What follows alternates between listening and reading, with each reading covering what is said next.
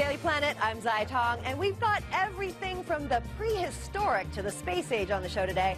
From a new dinosaur rolling into Halifax to some one-of-a-kind galactic items going up for auction, which are so unusual you'll have to check them out later. But first, a Playboy pinup, a pack of cigarettes, and a pot roast. These are some of the most memorable items ever flown in space. These and other space artifacts are being auctioned off online, and today they could be yours. Some of them may even have space dust. With more on this, I'm joined by Bobby Livingston with RR Auction in Amherst, New Hampshire. So, Bobby, great to have you join us on Daily Planet. It sounds like you have some amazing items at this auction. What's up for sale? Well, we have an incredible amount, 450 items that kind of tell the whole history of the space movement, from cosmonauts to astronauts to shuttle pilots. We've got gear, we've got things that flew around the moon, landed on the moon. We even have things that were smuggled into space. Wow, contraband. What kind of stuff was smuggled? You have to remember, these guys were facing death and fear like you wouldn't believe, and so they were fighter pilots, and they would sneak pranks on board so that they would discover them. And the cigarettes that we have are pretty famous. They flew in the Saturn rocket, and every minute detail of the mission is planned out. So at a certain point, he opened up an instrument panel, and Wally Schirra found these cigarettes behind the instrument panel with some whiskey. And he couldn't obviously consume the whiskey, although he's hurtling tens of thousands of miles an hour above the planet. But once he splashed down and got back on the carrier, he immediately drank the whiskey. He saved these cigarettes, all four of them, and we have them for auction. It's pretty exciting stuff. That's incredible. Any other examples? Well, one of the other things that was smuggled on board is the famous 1969 calendar of D.D. Lynn, the Playboy calendar. This is a very famous prank that they pulled on each other. Again, you can imagine the critical stress and fear these guys are under. At a certain point, Richard Gordon is orbiting the moon, opens up a locker and sees this color photo, this nude photo of D.D. Lynn, cracked him up. The astronauts walking on the moon also had playmates on their armbands, so they all laughed, and it's very famous. And Richard Gordon held on to this for almost 40 years, and so we're really pleased to have it. It's iconic. It tells the story of the '60s, captures the spirit of the Apollo program, and really, I think, humanizes these guys. I mean, these guys were true heroes, true heroes. And bad boys, it sounds like. They were. You can imagine. What these guys went through, the training, the effort. They're handpicked. They're America's finest, mankind's finest, really. And we're really proud to have their things here for auction. It's really cool stuff.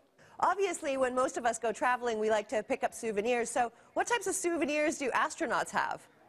Well, what's incredible is they would fly things into space with them that they could give as presentation pieces when they got back home. So they would have flight-flown flags, they would have medallions, they'd have all kinds of incredible things that would go up into space with them. We've got a giant selection of things just like that. So now, Bobby, how did you actually get your hands on some of this stuff?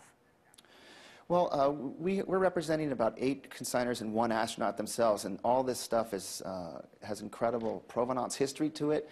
It was sold by the astronauts or by NASA employees themselves, and it's like the cream of the crop of space artifacts and autographs. It's really incredible. Okay, so which one, Bobby, do you think is going to get the highest bid? I think what's going to get the highest bid is the headset that was worn by Charlie Duke when Apollo 11 landed on the moon. There's a very famous transcript where Aldrin says the eagle has landed, and through that headset that was received, and what was said back was, "We copy you down, Eagle," and it kind of represents the pinnacle achievement of man's exploration into space. Certainly the greatest achievement of mankind, I think, engineering-wise. Well, in terms of engineering, obviously that's changed quite a bit over the time that we've been able to send people up into space. So which technological achievements that you have sort of represent that era or those particular times in space? Well, we've got this really incredible a pre-Apollo instrument panel that's really neat, but it's mid-'60s, so the technology that they used to land on the moon is really incredible and slightly primitive, and then things advanced as the Apollo program went on. We have an incredible, the food that they had to eat while in space. It's 40 years old, quite unappetizing, but it's pretty neat. It has Ziploc bags that we have today. There's so many things that we have today that were brought on by the Apollo program. So do you think that that food, that meal, would still be edible? I mean, it would be freeze-dried, right? Unfortunately, it's still edible, but I wouldn't recommend it. I'd keep it as a souvenir. It doesn't look appetizing at all. What is it? It's pot roast. And you have to suck it through the tube in order to consume it. I don't recommend it. Very interesting stuff. Now, what are you hoping to walk away with? Are you going to keep anything, or?